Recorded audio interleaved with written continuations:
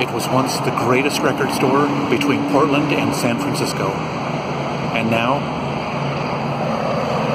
it's a f***ing IHOP.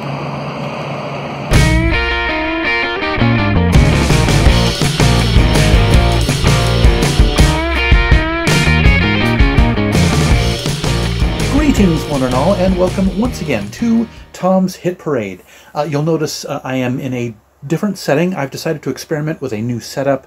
I've got my tablet here, which is my album diaries video that I did last summer with Noah. I recorded that on my tablet, so I thought I would give that a try.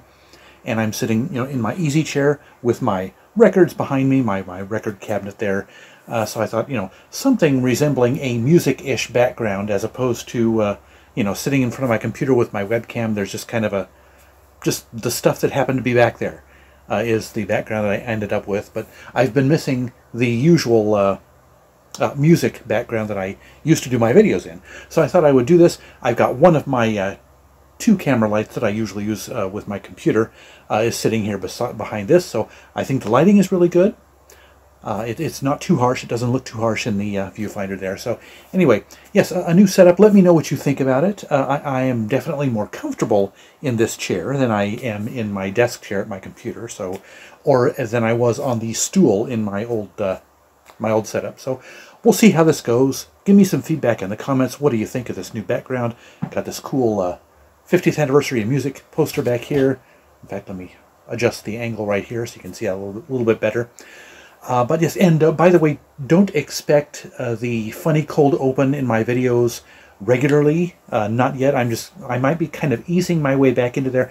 It's just, I was out and about the last 2 days, and I happened to come upon an ideal shot or an opportunity for a quick, funny cold open that I thought I would insert into the video. And I have been missing my intro music with the album art flyby, so I thought I'd put it in this video and see what you think. But anyway, yes, as you can see by the title of the video, and by the way, I am still kind of doing this in my webcam style with any little mess-ups with my talking and stuff and funny awkward pauses.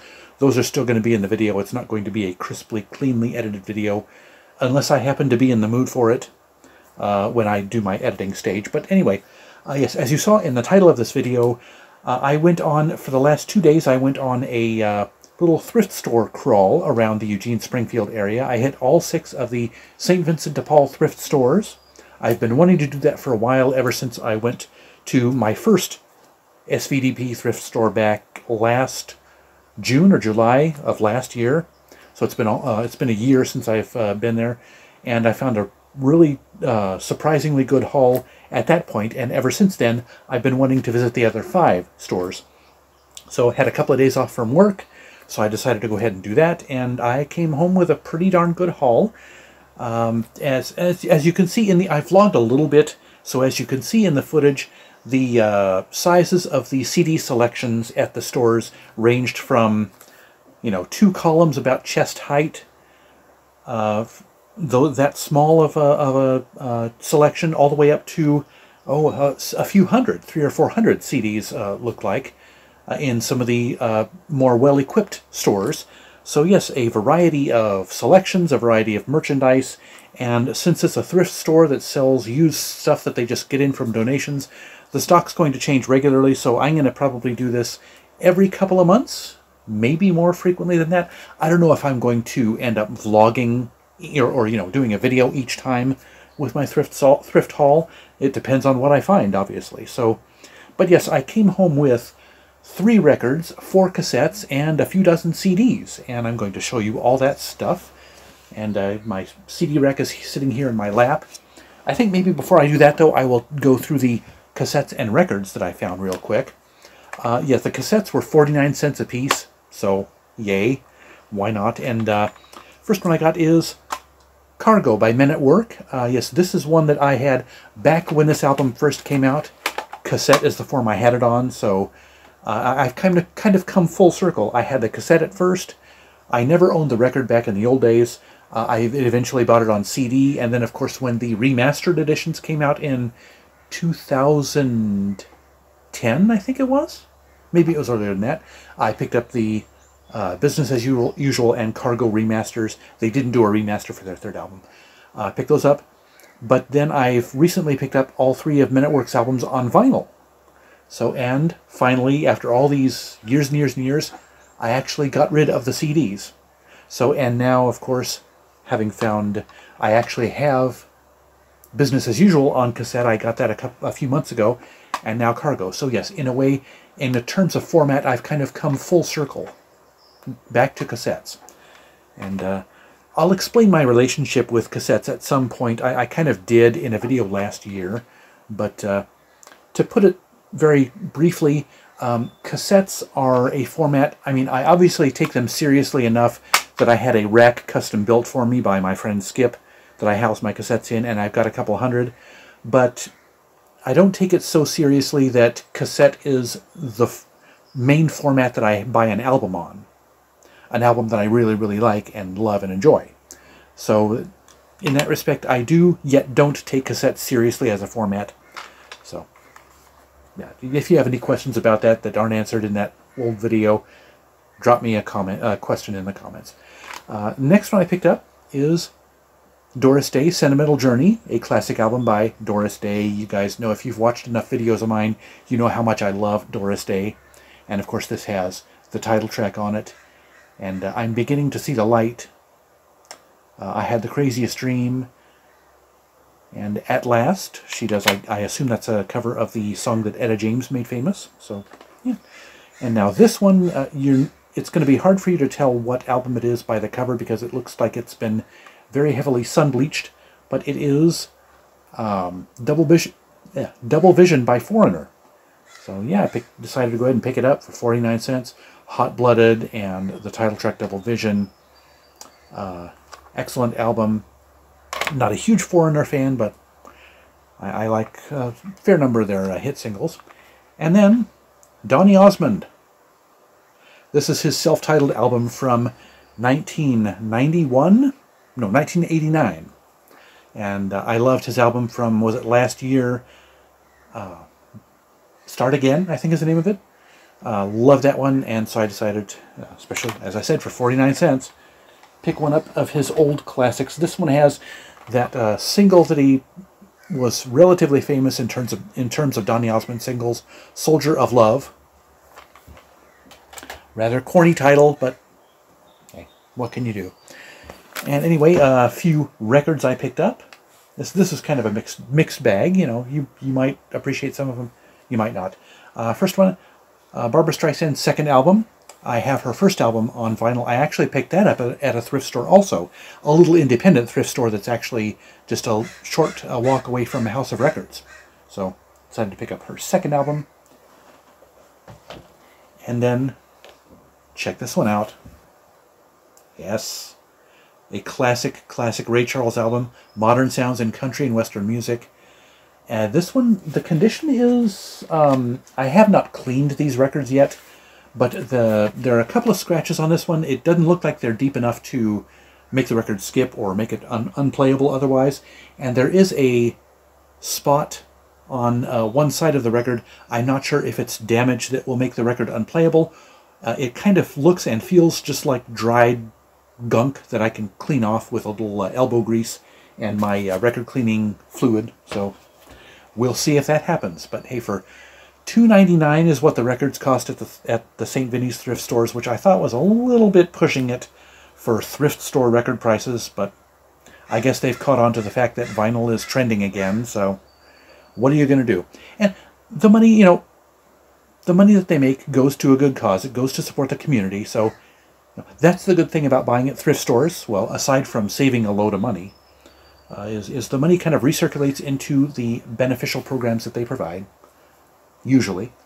And then this last record that I bought at a St. Vinnie's store was Andy Gibb. Yes, kitschy 70s stuff. This is his album Shadow Dancing. And I might not have picked this one up, but then, of course, you know, I like his, a couple of his old hits, the title track Shadow Dancing and Your Love, Don't Throw It All Away.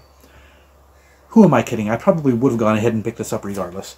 But also, because I saw at House of Records last week, but I didn't pick it up at the time, his other album, Flowing Rivers, which has his other big hit, I Just Want to Be Your Everything, on it. And so I went ahead and picked up Shadow Dancing, hoping that this one was still available at House of Records, and I had time to stop there yesterday, and it was. Yay. So I've got the 2 Andy Gibb albums that I really care about. So I'm happy in that respect. And then, yes, I used to have, a long time ago, but I haven't had it for a while, an Andy Gibb compilation on CD. But now that I have all the songs of his that I care about, I don't need, on LP, I don't need the CD anymore. So, yay. Anyway, yes, so now I decided I'd go into and show you the 3 dozen CDs that I picked up at the various thrift stores. Now, we donate, the CDs like the bargain bag cast-offs and whatnot that I don't want anymore, and the ones that I can't sell to the record stores in the area, we always donate to St. Vincent de Paul. So it's no surprise that I did see, over the course of the day, the 2 days actually, I split my crawl up into 2 days, several CDs that I had donated at one point or another. Many of them, though, are not there, and I would rather imagine, judging by the condition of the vast majority of the CDs that St. Vincent de Paul sells, if a CD has enough scratches, blemishes on it, they're not going to sell it. They're going to get rid of it in whatever way they get rid of it and not bother to sell it in their stores. So quite a few of the stuff, of the things that I had donated over the years, I didn't see there. And I can't imagine it's stuff that anybody would have wanted to pay money for. So, but anyway, but yes, I did find a couple of them that I had donated over the years. Now, I don't know if these first 2 CDs are the actual ones that I donated, or if they just happen to be the same albums that somebody else donated, but Daniel Bedingfield, Gotta Get Through This, and his follow-up album, Second First Impression. Yes, I had gotten rid of these a while ago, just because I'd gotten tired of them, but when I saw them there, I thought, I'll give them one more chance. Yes, it's the vicious cycle that I tend to go through with, I get rid of albums and then I end up buying them again. So, case in point, and I actually just talked about these guys in my last CD collection video, a boy band called Five. Now, yes, I have their debut album, but I have the Australian version, and there's a specific reason why I bought, this is the American release. Several of their singles were mixed differently for the US market than for the rest of the world. So this CD, they're not listed as alternate mixes on the track listing, but they are in fact different mixes than were on the worldwide, outside of the US releases of their debut album. So that's the reason I picked this one up. So there you go. Now this one is, I decided, this was also actually in my last CD collection video. I was going through my Melissa Etheridge CDs and realizing that I kind of don't have much of an attachment to them anymore. And this kind of clinched it when I found, still sealed, brand new, still sealed, Melissa Etheridge's Greatest Hits, The Road Less Traveled. So yes, her singles are really the only songs that I truly am attached to. So I decided to, this is the latest artist in an example lately of several artists that I've ditched their studio albums in favor of a Greatest Hits collection. So, go figure, huh? And a couple other Greatest Hits that I happen to pick up. Bob Seger and the Silver Bullet Band. Of course, they have, let's see, what are their, Old Time Rock and Roll. And wasn't there another, Like a Rock. And a couple other good songs that they did over the years. So, decided to give their Greatest Hits a try. I only am familiar with those couple of songs of theirs. And now, this next one, I have tried several times to get into Kiss. And this is actually not the first time I've bought this Greatest Hits collection of theirs. I've tried a couple of times. Actually, I had bought this one, and I'd also bought a different Greatest Hits. I think it was the Icon, their installment in the Icon Hits series. And yeah, Kiss is an artist that I'm probably going to do a video on this at some point, but artists that I have never been able to get into that a lot of other people just love to pieces. And Kiss is one of those guys. One of those artists. I'll talk about it. I'll talk about why as we go on later on, I don't want to make this, or in a future video, I don't want to make this video too terribly long. So yeah, on to other stuff that I found. Pretty interesting stuff here. Lou Rawls. This is the best of Lou Rawls, the Capitol Jazz and Blues Sessions. So yes, Lou Rawls was mainly an R&B and soul singer, but he dipped his toes into the jazz and blues field for a while, and so this just looked interesting, and I thought I'd pick it up. And as a bonus Easter egg, it looks like it has an old Skips price tag on it.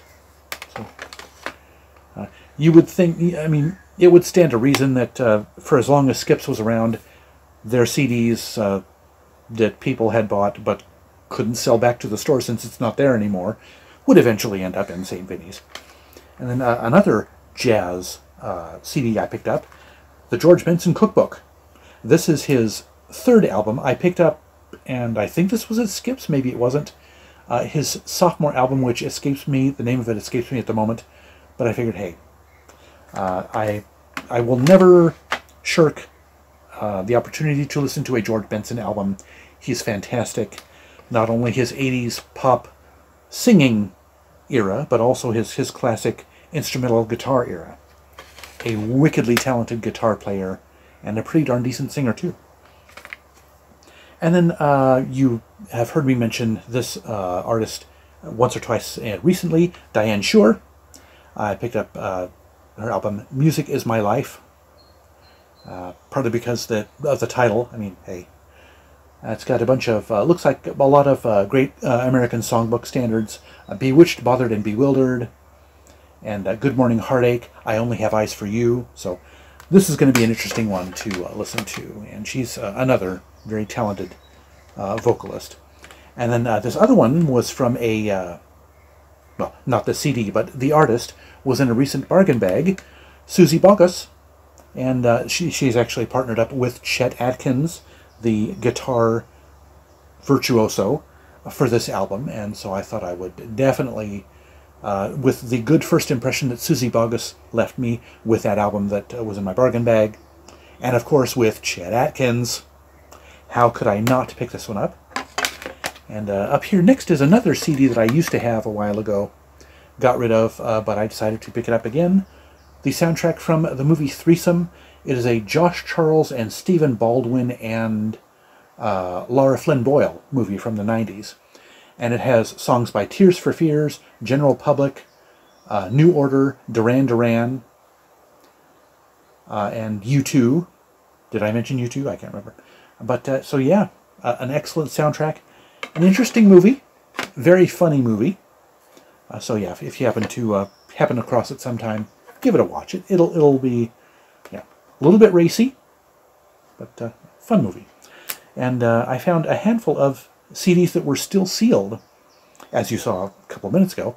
One of them was Lady Antebellum, I Need You Now. Been wanting to try this one out for a while, and there's one in the dollar section at House of Records, but it's got a handful of scratches on it, so I didn't want to bother picking it up. But hey, for the same price, a brand new still sealed one, what's not to like? And now we're getting into a couple of artists that I've known about but have never tried out, and I've kind of wanted to try out. One of them is Ex-Ambassadors, their album Orion, the Target Deluxe Edition, or the Target Exclusive Edition, still sealed. Why not? And remember, these were all $1 a piece. How can I refuse some of these bargains? And here we have I believe this guy was an X Factor winner in the UK, Joe McElderry. I decided to give his debut album a try. And then we're coming up on a couple of American Idol alumni. One particular regular viewer of mine will be happy to see American Idols get a mention. Ruben Studdard. Yes, I had never had his debut album before. And this is actually one with a couple of bonus tracks. So I don't know if this was a Target exclusive or perhaps a Walmart exclusive or whatever. But yeah. Or if it was a re-release, a deluxe edition re-release, I don't know. But yeah, decided to give him a try. Couple of blemishes on that one, but it was not in bad condition at all. Then we have a finalist from the season after that, season 3, I believe, LaToya London. She always, I've seen clips of her singing, and she's got a beautiful voice. And so I decided to go ahead and give her album a try. This is her debut album, Love and Life. And I believe the runner-up of the same season, Diana DeGarmo, gave her album a try too. And it has Blue Skies in it. It has Don't Cry Out Loud and Dream, Dream, Dream, which I believe is the... oh no, that's not the Every Other song. Unless it is, just under a different title. I don't know. But I look forward to listening to it. And then we have a few albums that by artists I'd never heard of before. I decided to go ahead and take a chance on them. The first one, because of the hype sticker, and pardon the plastic. This is still sealed in its cellophane, but the cellophane is very dirty. Marcus Miller. And I don't know if this is his debut album or not, but as you can see by the hype sticker, Corinne Bailey Rae, Keb Mo guest stars on this. So that right there sold me on the CD, was a guest appearance by Keb Mo. So I cannot wait to try this one out. And this obviously has been still sealed for a while, and I don't know if it was in the store for a while, because it's still got a Borders price tag on it. And Borders went out of business, what's it been, 15 years ago? Something like that? And then I have heard of Sam Cohen before, but I've never given him a try. So I thought I'd give this one a try too. And again, new and sealed. These next two were not sealed. These are older things, but still, they sounded familiar, sounded interesting to me, so I thought I'd give them a try. Stephen Kowalczyk, I guess is how you pronounce the name. This is his debut album, Moods and Grooves. And from what I saw on Wikipedia, it's kind of like a jazz, easy listening jazz kind of thing, which I am certainly up for listening to. So I decided to check him out. And then this next one is actually according to Wikipedia, a new wave or pop rock band from Australia, Indecent Obsession. This is their debut album. It went under a different title in Australia and I think other parts of the world, but in the US it was released as their self-titled release. So, and this is from 1993? 1989, excuse me. So, yeah. Pop rock, which apparently has some synths in it, a fair amount of synths. So I'm always up for that. The 80s kid in me loves that. And I did stop at one Goodwill store amongst the, aside from the other 6 St. Vinnie stores I stopped at, and I found a couple of CDs at the Goodwill store. One of them I had been looking for quite a while. Michael Penn's 4th album, MP4. And again, as a cute little, cool little Easter egg, it has a Skips price tag on it. So it had been at Skips before. And then this artist, I've got their debut album, and I liked it and have been wanting to check them out a little bit more.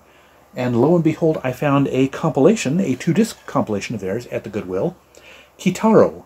He is a kind of a new age instrumentalist. I believe he dabbles in electronica mostly. So yes, a 2-disc set.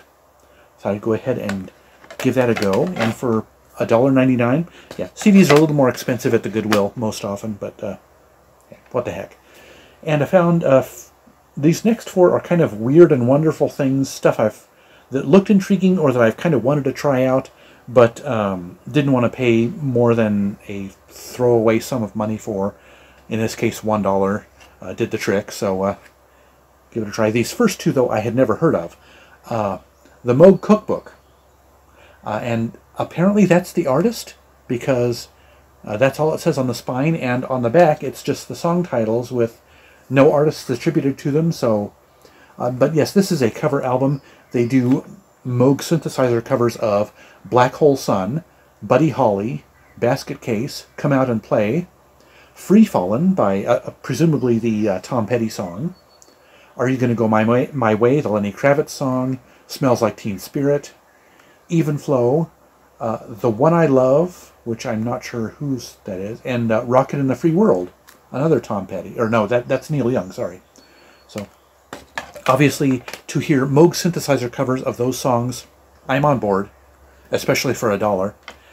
And then we have, I'm not sure if it's Hoja or if it's pronounced in the Spanish Hoja, but the album is called Gong Show, and this is a cappella stuff, and this also is a covers album.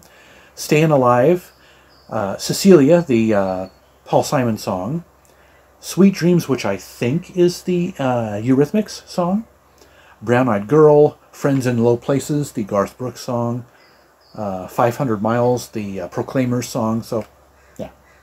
Oh, and I Can See Clearly, the Bill Withers hit. So, you can see why I'm just intrigued by some of these. And for $1, what do you got to lose?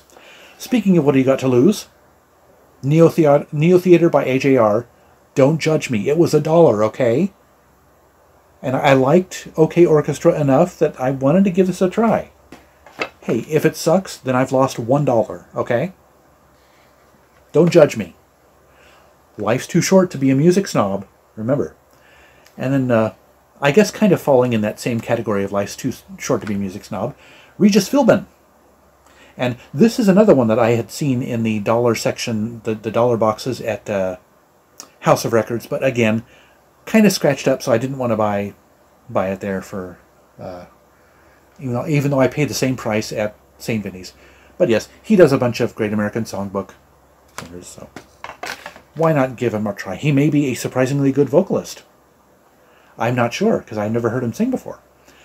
And then I've got a couple of easy listening double albums here. First one is Neil Diamond, the movie album. He does songs from the movies, obviously, and each disc only has 10 songs on it, so I don't know why they didn't just make it a double-length single disc. But hey, what the heck, for $1, why not? And also, still sealed, again, Barbra Streisand, and this is What Matters Most. Barbra Streisand sings the lyrics of Alan and Marilyn Bergman. So yes, Great American Songbook stuff. And this is, I guess, a deluxe version, and I think, any Target historians out there, I think this is the old Target price tag, because it has the, this can be returned unopened jargon, which I think was on Target price tags back in the day. But yes, the first disc is the actual, the album, songs that were recorded specifically for this album. There's a second disc that has previously released songs with lyrics by Alan and Marilyn Bergman. So, again, for $1, still sealed, I'm there. And then I got 3 CDs by Gloria Estefan. I wanted to go ahead and beef up my Gloria Estefan discography. She is one of my favorite female pop vocalists ever. We've got Destiny, as well as Unwrapped, and Gloria.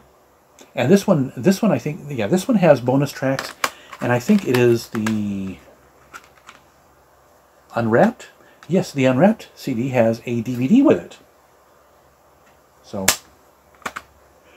a little more bang for my buck than I usually would have got. So, yeah. And then we've got these other two also kind of fall in the they were only $1, so what the heck category. Vanilla Ice, To the Extreme. This is his big hit album. He did more than one album. But yes, this has Ice Ice Baby and Play That Funky Music. He does a cover of the classic soul song. But yes, I have never listened to more than 1 or 2 songs by Vanilla Ice, so I figured for $1 it's my chance to just check out an album of his. And then we have Alana Miles. The classic song Black Velvet, which was kind of a country-ish ballad sort of thing. She sang Black Velvet, and it is on this album, her self-titled album. So I thought, go ahead and see. That's the only song of hers that I'm aware of that I have heard. So, and if this had been several years ago, I would never have bought this CD because I worked at a casino in Nevada. I lived in Nevada for 2 years. I worked at a casino for a couple of years. And there was live music there, and the bands that would play there, every band that played there would do Black Velvet. And so every work shift, I probably heard that song 3 or 4 times. So yes, for a long time there, I was completely and totally sick of that song. But now that it's had time to rest and lay dormant for a while, give it a shot. And I'm saving, for the last 2 items, I'm saving 2 of the, well, this first one is arguably a big score, but it's a very popular album. It is by Rod Stewart, his album Vagabond Heart. This one has Rhythm of My Heart, as well as It Takes Two, a duet with Tina Turner, and perhaps my favorite Rod Stewart song, the Motown song. So, get that. But this one was kind of the score of the day. If you don't count the Michael Penn CD, because that's basically the only one out of all of them that I got that was on my list, was the Michael Penn song. But this one is a pretty darn good score, especially for $1. Bob Dylan, Highway 61 Revisited. And no, I had never had this album before. As I explained before, it's taken me forever to start to appreciate Bob Dylan. So I decided to give this one a try. It of course has my favorite Dylan song, Like a Rolling Stone, on it. So easing myself into Bob Dylan albums, studio albums. So yeah, that was, just that for $1. That kind of made the trip worthwhile. But yes, 6 St. Vinnie stores along with a Goodwill, and of course I made a stop at Barnes & Noble and picked up a couple of CDs. Maybe I'll show those in future videos, but I didn't want to make this video excruciatingly long. It's already half an hour long, so go ahead and cut it at this point. I thought you would really appreciate seeing my thrift store finds from my my summer 2021 thrift store crawl. I'm going to be doing this at least 3 or 4 times a year, possibly even more frequently than that. But anyway, yes, that's it for this video. I hope you guys enjoyed it. Please remember to subscribe and like my channel and like this video, and go check out my past videos and check out my fellow YouTubers who are all worth watching. They're all listed down in my description field. And leave any comments, questions, suggestions, or constructive criticisms. And I hope you guys enjoyed this video again, and thank you so much for watching. See you next time, and remember, life's too short to be a music snob.